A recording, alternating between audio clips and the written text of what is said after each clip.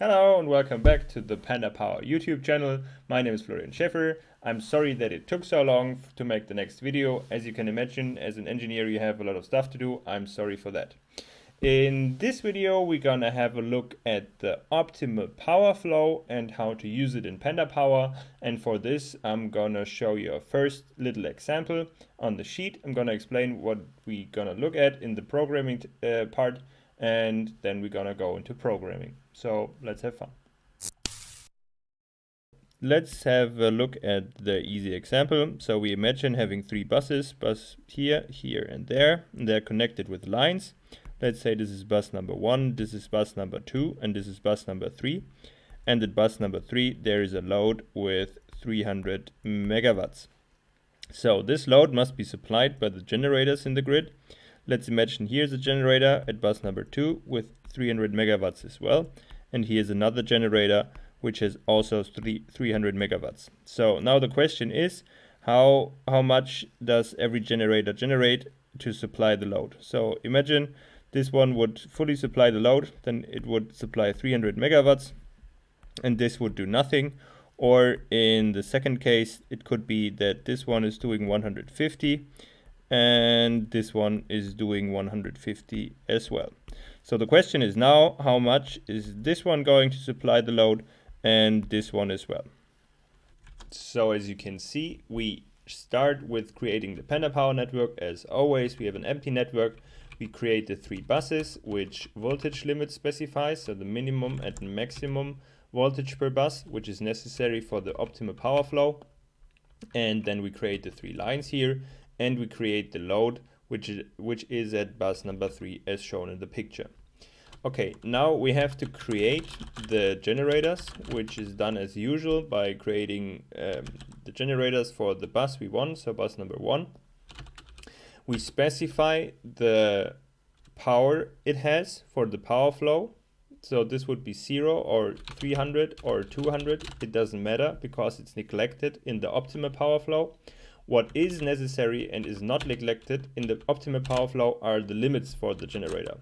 So this one has a limit of 300 megawatts, which was shown in the picture, and a minimum of 0, of course. And it is controllable, so the optimal power flow is allowed to change the power of it.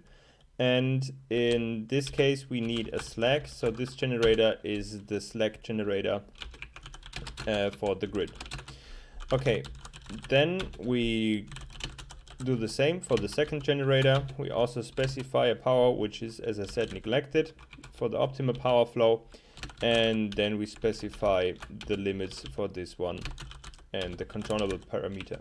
Okay, so now still the question is open, which of those will supply the load to which amount, and this depends on the cost. So we have to create a cost function for the generators, which is called create polycost, the function, and we want to do that for element number G1, so the first generator here, and it's a generator element type.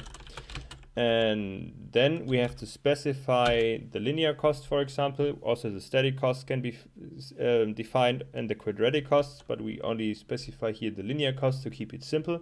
And let's say this one costs 30 euro per megawatt, and we do the same for generator number 2, and then we can hit pp.run OPP, which is the optimal power flow, and print the results for the generator. And what we have now is an equal amount of power which the generators supply for the load, because they have the same price.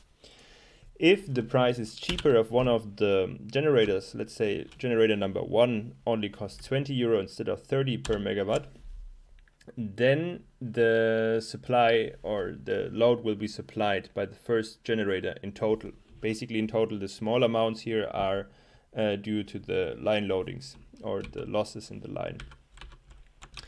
If we add now a third generator, just for fun, which has the same data as the other two, so here generator number 3 at bus 3, which is at the same bus as the load, and everybody has the same price, or every generator, then the question is which one covers the load to which amount? Is it equally shared by 100 megawatt per generator? Let's find out. No, it is not, because the third one covers the load entirely, because it's at the same bus, and so the line losses change the price basically, or the optimal solution. Okay, why isn't it 300 megawatt? This is due to numerical issues with the optimization problem, of course. If we just change the price a little bit down, so it's on the third sign after the comma, the third one is covering the load totally. So be careful with optimization problems, and be careful with the optimal power flow in general. So this was just an easy example about the optimal power flow. I hope it gave you a feeling how to use it and what it is for. Of course, there are more tutorials on our website. If you want to check it out, you can find them under Getting Started as always. One last thing, you might have noticed that the power values changed from kilowatts to megawatts. This is due to the change from pandapower 1 to pandapower version 2, which will be coming out soon. And if you want to already download it, you can do it on GitHub on the develop branch. Okay, so this was it for today. Thank you very much for watching, and have a nice day. Goodbye.